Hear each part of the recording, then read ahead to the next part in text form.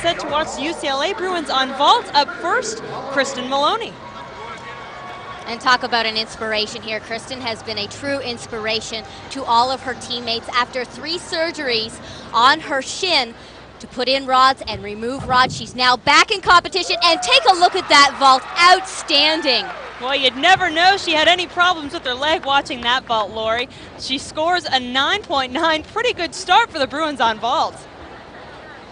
After her final leg surgery, she had an infection which started to eat away at the bone, so they removed the rod in her leg and told her that she may never do gymnastics again. Now look at her.